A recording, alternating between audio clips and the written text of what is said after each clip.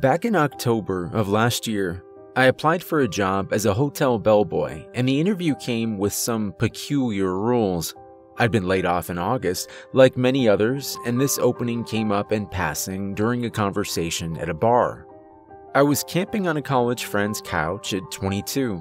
We decided to meet his girlfriend to get out of the house and have a drink with her old sorority sisters. The term outdoor in 50% capacity had been stretched to its limit in Hoboken. The only real change since the pandemic was that no one could sit at the bar and they put less tables on the floor, meaning seating was cramped. That's how I met Catherine. In the commotion, my group rushed to find seats with some friends we already knew. Catherine had been talking to my friend Jill when everyone scrambled to make room for us, and she hesitated to move during the seating shuffle. When everyone was settled, my roommate had stolen Jill away to another table, and Catherine was trapped with us. Catherine was a pretty blonde girl with big brown eyes and definitely one of Jill's sorority sisters. While conversation kicked up for our group, Catherine was quiet, obviously feeling kind of awkward and excluded. I guess she only really knew Jill, so I struck up a conversation with her to be polite. Of course, there's a limited number of topics near strangers are comfortable having with each other at first. Inevitably, I asked her what she did for a living. "I work at the Magnum," she said, as if I'd know what that was. To be fair, most of my friends who'd taken up business degrees and gotten jobs as analysts of some kind answered the question the same way. My biology major didn't lend itself to company names. When I asked, she explained it was a luxury hotel in the city. "I thought hotels weren't doing so well right now," I said. "It's the type of place with clients rich enough to rent out floors for 6 weeks," Catherine explained. "We kind of don't worry about rotating traffic. Pays well, tips are pretty good too. Biggest problem is the short staff since, you know." The giant unemployment elephant in the room all of us young workers refused to acknowledge hovered wordlessly between us. I spent the rest of the night talking to her about hockey, latching onto the fact that she was a Devils fan. I didn't really get desperate enough to consider hotel service until a month later when my already pathetic savings had dwindled to almost nothing and none of my other prospects had panned out in my field. I was staring down my last can of tuna, and though Brian hadn't asked, I knew I should be paying rent or moving out by now. I wasn't going to move in with my asshole dad, and my mom just sold her house to pay for her own hospital expenses. Money, any money, would do. I decided to take a chance and text Catherine, hoping she wouldn't be offended that this was the first time I was reaching out to her since we met. I got an automatic message back that I was texting a landline. I half assumed then that she gave me a fake number, one off from her cell or something. Part of me found that amusing. I called it, half expecting an automatic machine to tell me I'd connect to the moon in the rejection system. This would be a funny little anecdote to tell Jill if that was the case, and maybe a little concerning for my social skills. But no. 2 rings in, Catherine picked up. "Hello?" "Oh, hi," I said, stilted, shocked she was actually on the other side. "Catherine. This is Catherine, right?" Right about then, I realized I didn't remember her last name. From the bar the other night for Jill Delaney's sorority sister reunion. It's Jessie, by the way. Smooth as sandpaper. "Yes, I remember. You alright over there, Jessie?" "Yeah, I just didn't expect you to answer a landline." "Right," she said sheepishly. "I forgot that. They don't really let us use cell phones here, so I kind of fell into the habit of giving out people my work phone. Sorry. You can call me Kat, by the way." "Kat. Okay. You're working. I can call back, or you can call me back, or..." I heard myself making a bigger deal out of a simple question than it should be. "I had a question about your job, if you were still hiring. I mean the Magnum, like if it was still hiring." I was listening to myself nervously rattle off nonsense, wondering why I wasn't dropping dead from mortification yet. Somehow, after that mess, Catherine didn't immediately hang up. She even told me she'd ask the manager about potential openings. I didn't hear anything for 2 days after that and had almost forgotten about it when my friend Brian dropped a manila envelope on my lap. It was addressed to me, though I usually had my mail forwarded to my mom's in South Jersey. But there it was. When I opened it, there was a little introductory letter to me in type and textured paper. Dear Jesse Falks, your interest in joining the Magnum's hospitable team. We have been referred your information and believe that it may fit the goals of our hotel. We would like to extend an invitation to conduct a formal interview and further discuss your skills and qualifications in relation to further opportunities. Please arrive at the following address at no later than 10 a.m. sharp on Saturday, 10/10/2020. Before your interview, please be sure to study the following rules before arriving and to come prepared. Number 1. If you arrive by car, you may park on the east lot in any blue space. Do not park in the white or reserved spaces. These are for guests. Number 2. You will enter through the eastern entrance. An eagle in the bronze filigree on the door is the correct entrance should you not notice any signs. Number 3. If the door is open, walk in and proceed to step 3A. Number 4. If the door is closed, walk around to the south side entrance marked with a decorative woman and proceed to step 3B. Number 5. Please bring a printed copy of your resume. A. If you have arrived through the situation described in 2A, hotel staff will be there to greet you. Give the blonde attendant your coat and hat and other personal belongings, if you have either, and deposit any electronic devices on your person into the bin sitting on the accent table beside the mirror. B. If you have arrived through the situation described in 2B, you will be alone. Place your electronic devices likewise in a bin on the nearest accent table without a mirror in front of it. Leave your personal belongings including purses, handbags, backpacks, timekeeping devices, wallets, keys, papers, notebooks, books, pens, pencils, and hats on the chair beside the table. You may proceed with your coat. Number 6. Proceed to room 002N on the map provided. Please take the time to memorize both routes. You shall not be permitted to speak to staff or guests under any circumstances. A. Do not interact with the staff or diverge from the most direct route possible. Number 7. When arriving, knock twice. Enter when you hear 2 knocks in return. Number 8. If you arrived in situation 2A described above, sit in the chair to the left. If you arrived in situation 2B described above, sit in the chair behind the desk of your interviewer. In the unlikely event that all chairs are filled, stand in the left-hand corner. In the unlikely event that there is only one chair, stand in the left-hand corner. Number 9. If it is only you and the interviewer, you will introduce yourself first with the following phrase: "What a swell day it is to be out yonder. Lovely to meet you. I'm," your full name, "here about the position." If you entered through the situation described in 2B, however, you may introduce yourself as you please. Number 10. If there is anyone else in the room, you are to wait to be spoken to. If there is a woman in the room wearing green or a man with a feather in his breast pocket, do not speak to them no matter what they say to you. If there is a man in the room with a hat, look immediately to the floor and do not look up at him for the remainder of the time he's in the room.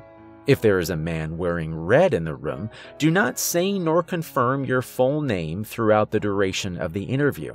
When asked to speak in this group, the phrase you will say in turn to your interviewer: "It's a pleasure to meet you as well. I am excited for this opportunity to become a part of the Grand's illustrious team." Number 11. The interview will be conducted at this time. Answer honestly all questions, barring the caveats mentioned above. Number 12. You are not to leave the room until dismissed. Number 13. Upon leaving, you will wait for any women in the room to stand and exit first. Do be sure to stand if they rise from their seats, and return to your seat when finished. If the man with a feather in his breast pocket is in the room, you will wait for him to dismiss you before leaving. Number 14. When exiting, you will leave through the east side entrance. And number 15. Discuss this list with no one. We're excited to meet you. Call with any questions or clarifications. The Magnum.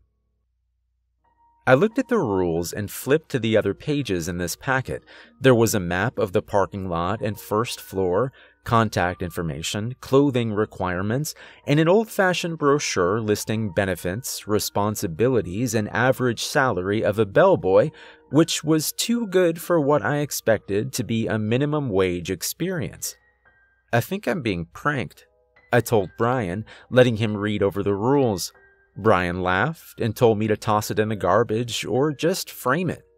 It was garbage, yeah, but I knew the only person who would have tailor-made this garbage for me. I was flattered. Really, this was pretty elaborate and I'll admit very detailed, down to the weathered look of the floor map.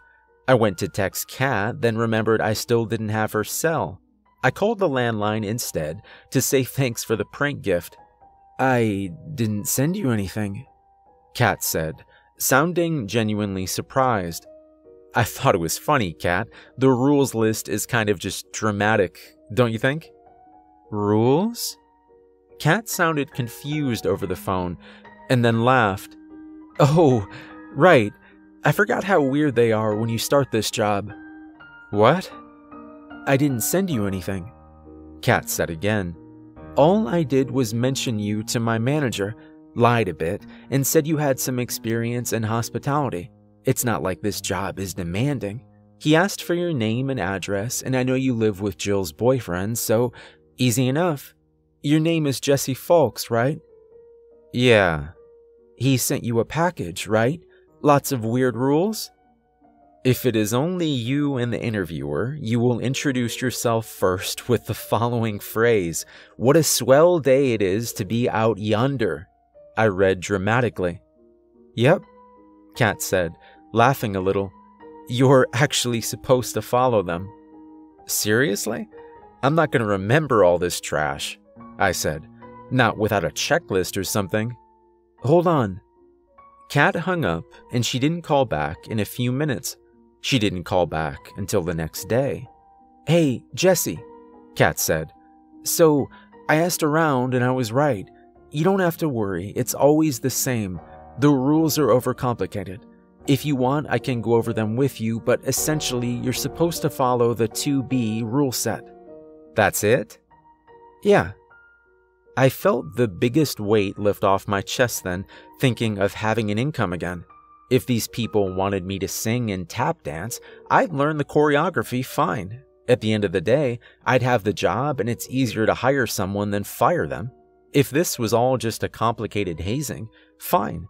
I asked Kat directly what lines I had to know for my play act of an interview. She started listing them off casually, but then sort of petered off. If you don't think you'll have it by Saturday, Kat said, a little hesitantly, I can come over and help you go over it. I grimaced. She was inviting herself over.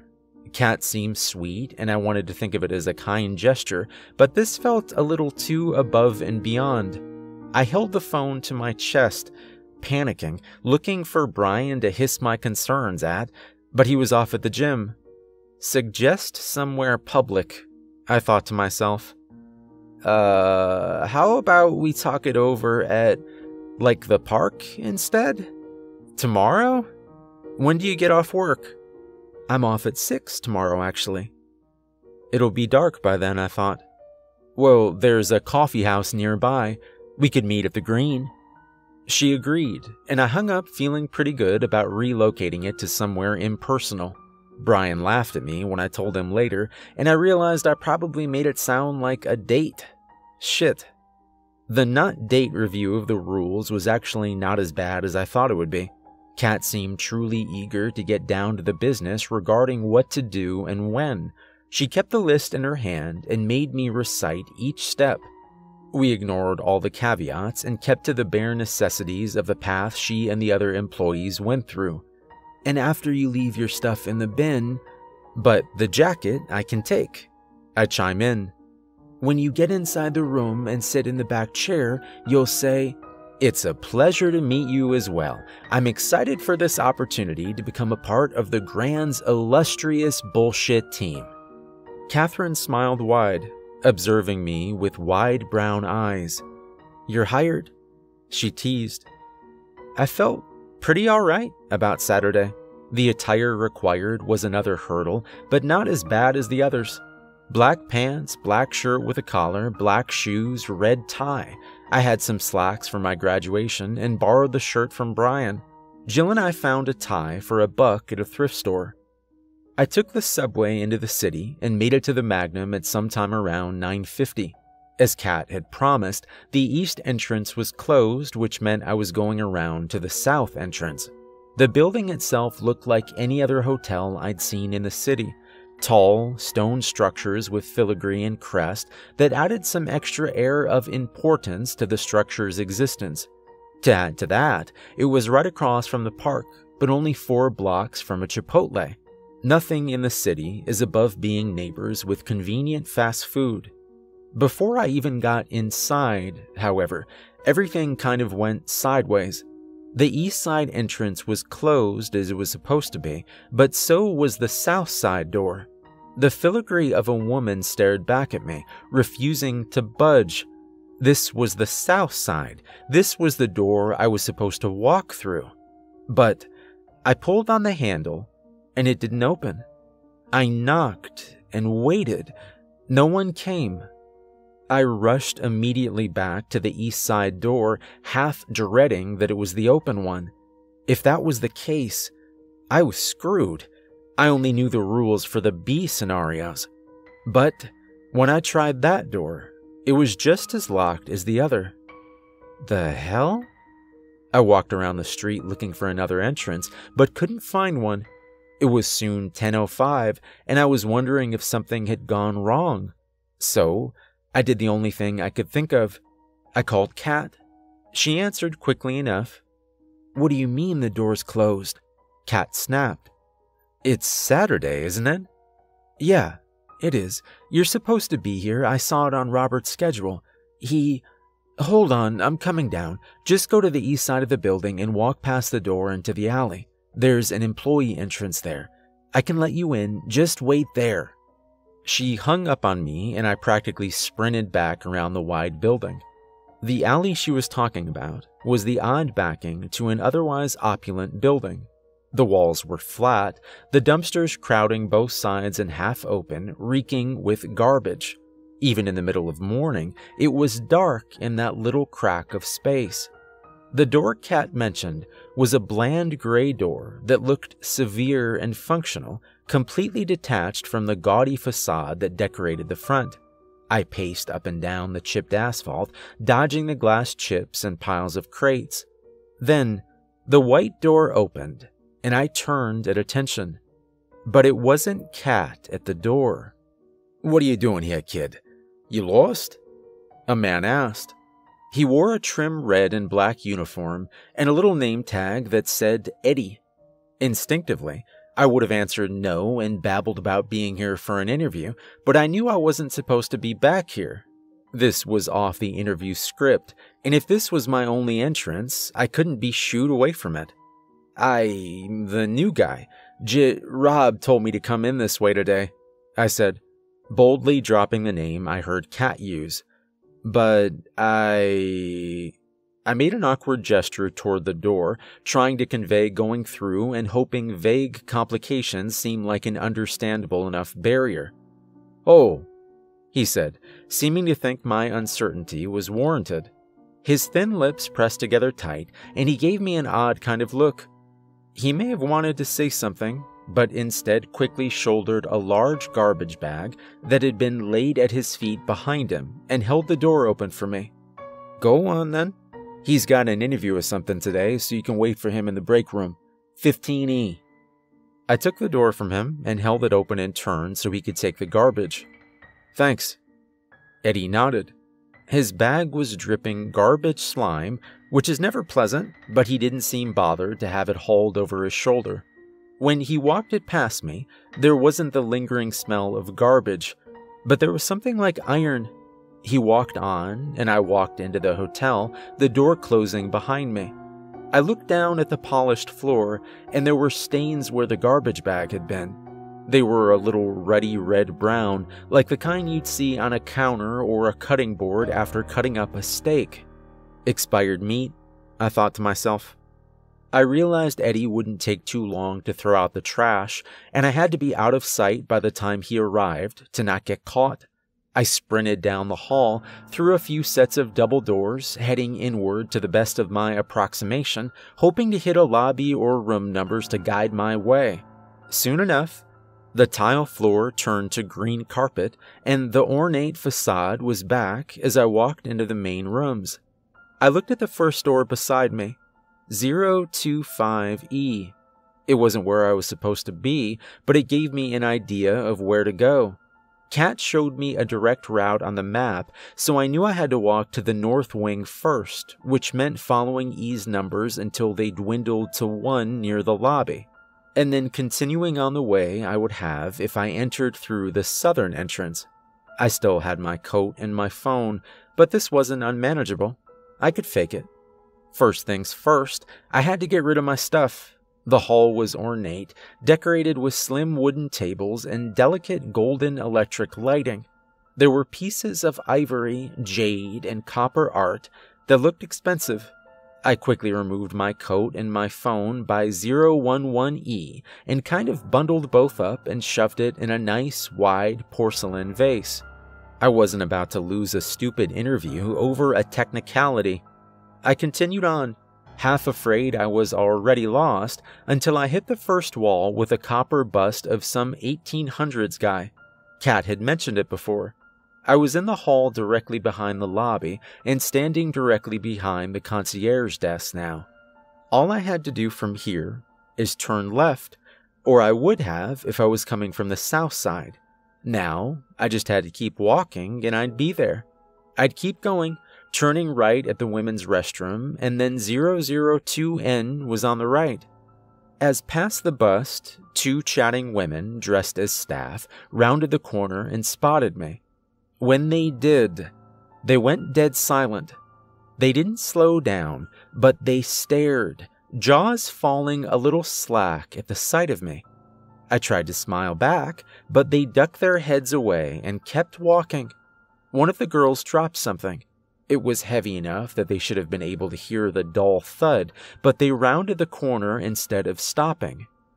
It was a key. I picked it up, and it was clearly an old-fashioned room key, not a card for an electric door, but a heavy brass key with a little tag that said 001. I backtracked a little, trying to catch their attention. They huddled closer together, walking arm in arm, whispering and giggling to one another. One threw her head back to sneak a glance at the empty hall and looked genuinely surprised to see me. I held the key up, showing her wordlessly what she left. She nodded and tossed her head to the side, as if saying, "Get going." But she raised her hand to her lips and turned her back to me, breaking into a run arm in arm with her friend. I turned the key over in my hands. This was the part of the hall I was supposed to walk into. The instructions said I wasn't supposed to talk to staff. Maybe she knew that. Maybe she was one of Kat's friends and was helping me out. Should I have left the key on the ground? Was this a part of this weird hazing? I half debated just leaving it on the floor, but it was in my hand anyway. I'd turn it into the guy at my interview and tell him what happened. Maybe that was the point of it. Finally, I found room 002N was where Kat said it'd be, the second to last door in a dead-end hall. The last door, 001, was propped open, slightly ajar. Inside, the lights were off, giving me only a glimpse of the carpet. I knocked twice on 002N like I was supposed to. "Come in," I heard from the other side of the door. I remained outside, at ease, knowing what Kat and I had rehearsed. "Hey, I said come in," the guy on the other side called, a little louder. I shifted a little, debating if I should knock again. No, 2 knocks. Kat had even rapped her knuckles against the table when we went over it. I was supposed to wait for 2 knocks. As I waited, I heard another noise just behind me, from 001. The door squeaked on its hinges. When I turned, it was a little more open, but I still couldn't see much from my angle. I could hear something inside, though. Someone was moving around, scratching against the wall just across from me. I heard a voice, like an old man's, moan weakly. "Help," he said, his voice sorrowful and cracked. "Somebody, help." I don't know what made me weary. Maybe it was something in the voice. Desperate, yes, but a little too clear, like it knew I was there to hear it. Some instinctive part of me told me to stay put. Then, the groaning stopped, and there was a heavy thud, like a fist pounding the wall.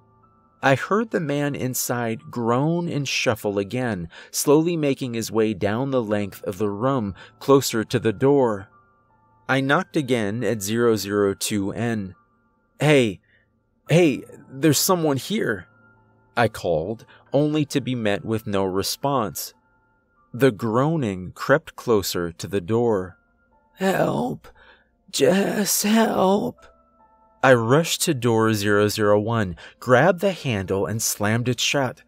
I didn't look inside, but I caught a waft of the smell. The pungent stench of a sewer on a rainy day came to mind, like something had died and rotted inside.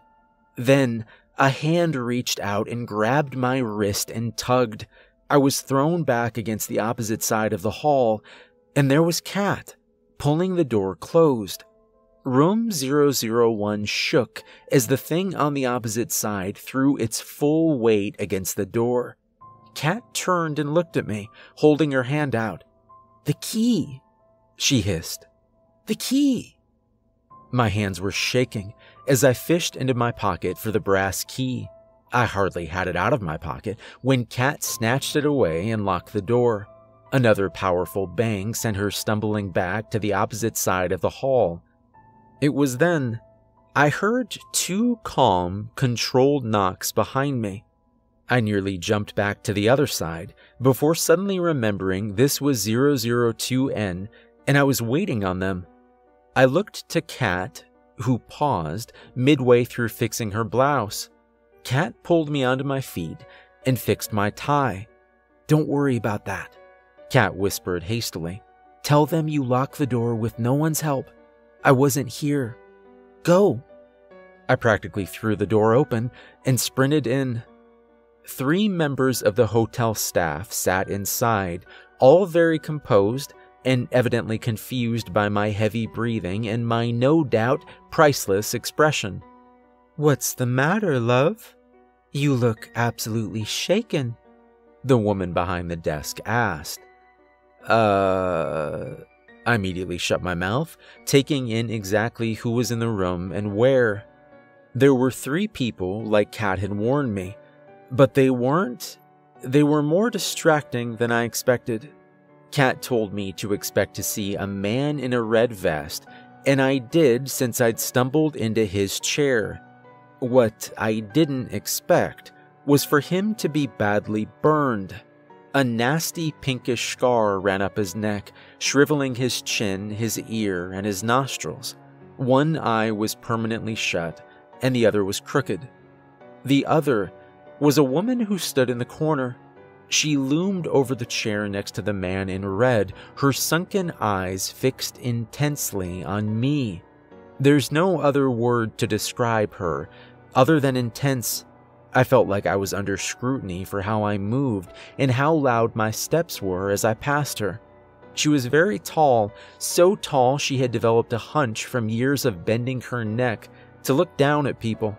She said nothing to me, but her head turned, tracking me as I went. The last was the woman in green I wasn't supposed to speak to. She was sharply dressed, and quite pretty, but was also the one sitting behind the desk where I expected my interviewer to be.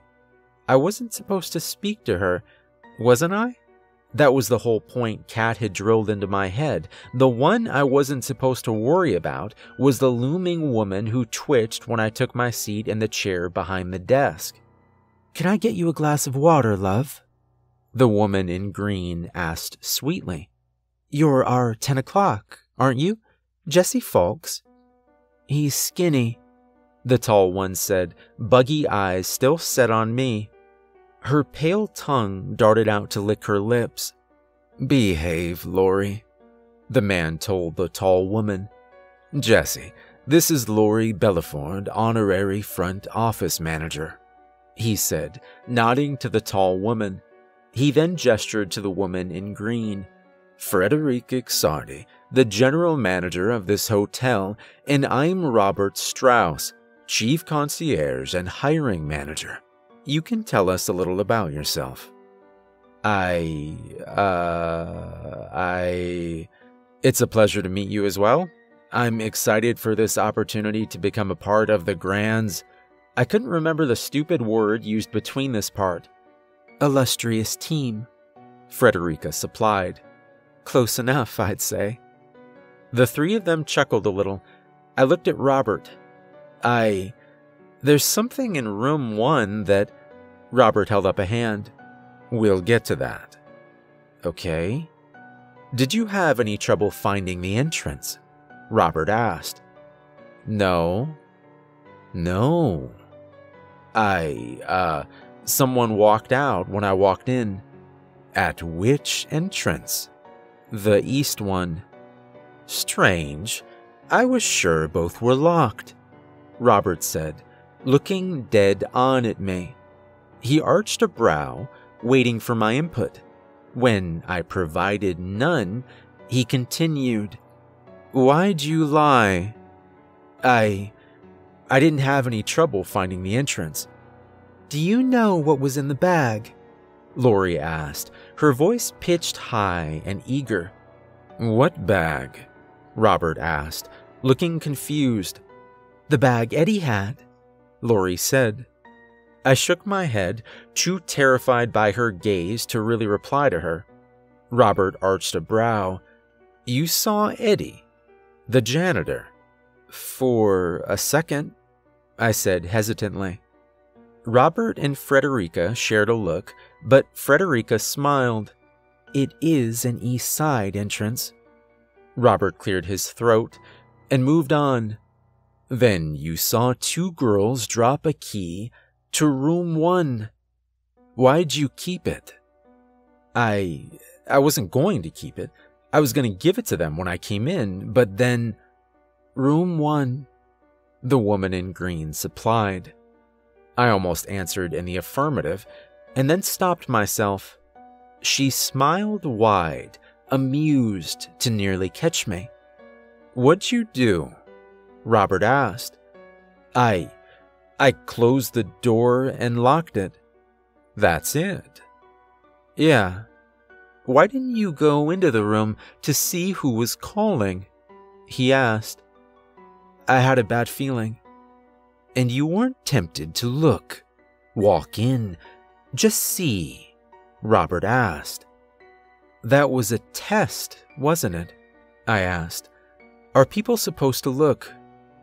"If they don't want to be here," Lori said, with that wrinkled, overeager grin. "Does she upset you?" Frederica asked me suddenly, with a wicked grin. As she did, Lori's wrinkled face curled into a frown, and her eyes were still menacing, facing me. I wanted to protest, but I'm not supposed to speak to her. I started weighing how much I cared about the rules in a place already as twisted as this. "She does, doesn't she?" Frederica taunted. "Hear that, Lori? He thinks you're disgusting." Lori stopped forward and suddenly was looming over me, and I had nowhere to go but the back of my chair as buggy eyes glared further and further down into me. Then Robert cleared his throat. That'll be enough, thank you. Lori and Frederica stood, and I stood as well as they both made their exits. I looked to Robert then. What kind of place is this? One that requires discretion, a good sense of memorization, and improvisation. I think you'll be a good fit here, Robert said, standing and walking over to the desk. He unlocked a cabinet drawer and pulled out some papers. He then drew a handkerchief and reached up, pulling up a piece of the skin at the top of his forehead. I nearly leapt up out of my seat as he started peeling the skin back. Holy! Robert kept pulling until half his face was removed, but there was no fleshy muscle beneath, just a regular half of a face. It was makeup. Burn makeup. Excuse me a moment, the prosthetics itch, but I'd like to make you an offer to sign on with us. It was all makeup, I asked. Part of the interview. The bag Eddie carried was meant to be suspicious, and Joe gets a kick out of scaring the new guys in room 1. See, like I said, this is a job that's unpredictable, and we look for a certain personality type. We try to learn it as quickly as possible. Robert wiped off the rest of the makeup with his handkerchief and looked like a normal man in his mid-40s. Most people break with Lori or forget the rules with Freddie. I looked dumbfounded from the door to him. That's it? That's the interview? Yes. Don't you want to ask me questions? Oh, I've learned about everything I need to know from you. The fact that you were able to find us and send a letter of inquiry to us at all is a start to let me know you know what kind of place this is. Following the rules and your reaction to our surprises for you tells me everything else I need to know. What kind of place do you work that you need to know how I'd react to a bloody bag and a guy moaning from another room? Robert straightened and smiled as if that was a question with the most obvious answer. We're a luxury hotel. Half our job is going about as if it's business as usual, but it's not. There's a lot of protocol to follow, and it requires you to know what to do in a lot of situations. Did you have anyone help you with the rules? No, I say as I rehearsed. I wasn't supposed to show them to anyone else. Also, an extreme part of this test. Good, Robert said. If you can't memorize and follow those instructions in the time we gave you, then you wouldn't be able to handle this job. But you were a natural. But you still have enough independence that you're not completely lacking in critical thought. You'll do well here. Listen, after all this, I don't even know if I want this job.